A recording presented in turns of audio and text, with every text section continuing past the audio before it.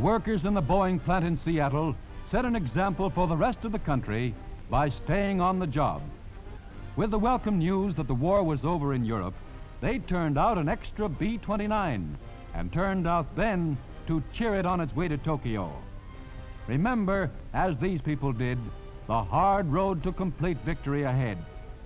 We have cause for celebration, certainly, but let us not forget, as our Capitol dome is lighted for the first time since Pearl Harbor, that we still have a great war on our hands. New York's Times Square is out in party clothes again, with the multicolored lights blazing in all their glory to shine down on a crowd that deserves to celebrate before they roll up their sleeves and get back on the job. With the lifting of the brownout, it's again the Great White Way.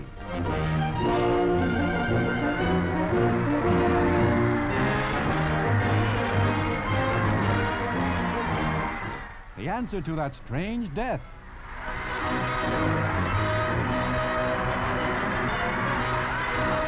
The grand old lady of them all has her day too, as the torch that has been a symbol of liberty and the statue itself is once more lighted to remind our enemies that freedom and democracy will never perish. Look, America, and work until Japan goes down in defeat.